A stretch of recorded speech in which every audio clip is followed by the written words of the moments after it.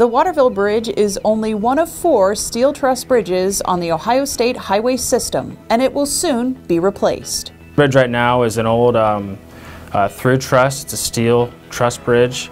The substructure dates back to, the early 1900s. The new bridge will be made of concrete.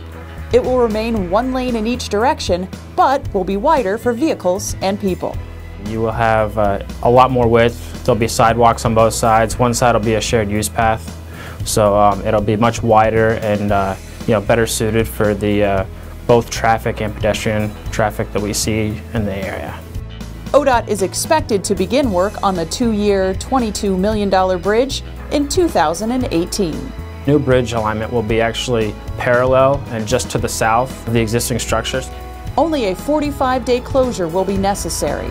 In order to build the bridge, the contractor will demo the abandoned school to not only make room for work, but to improve the city of Waterville.